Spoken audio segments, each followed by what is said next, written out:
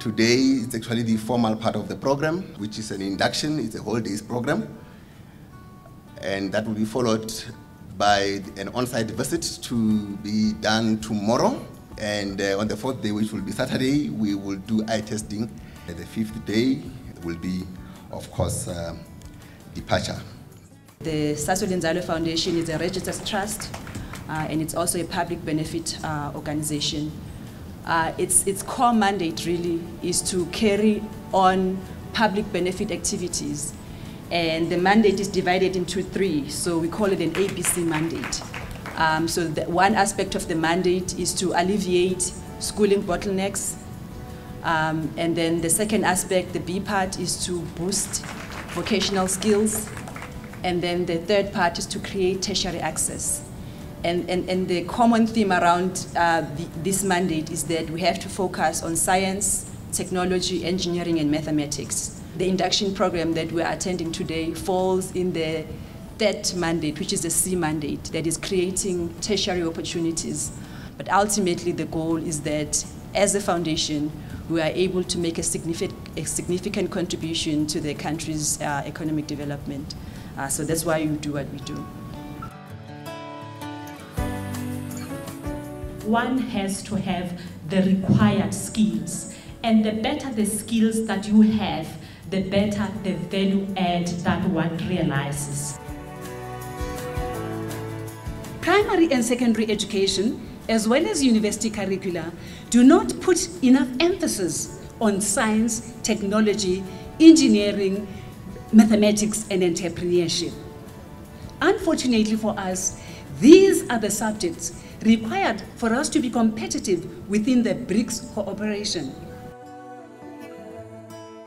Our primary focus is on human capital development, the creation of new knowledge, and all of that to be able to ultimately contribute towards the quality of life.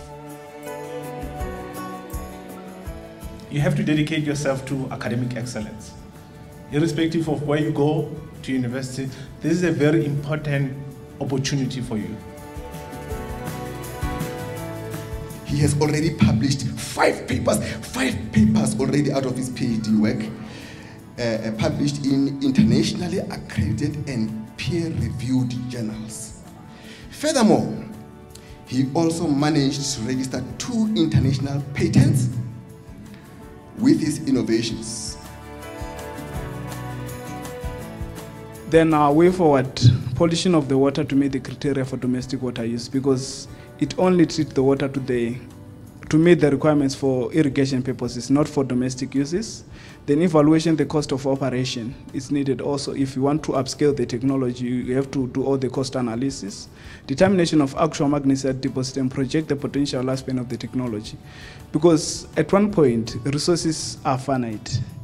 Magnesite is finite, it's going to come to an end. Then we should also predict for how long it's going to be there and how long can we use this material for treatment of arsenic drainage. You now have to start looking a year to 2 years ahead. I'm now saying to the honours students, by June, July, the call is going to open for the master's bursaries, and you should be ready to apply. As long as you do your part, you ask the right questions, be pleasant to work with.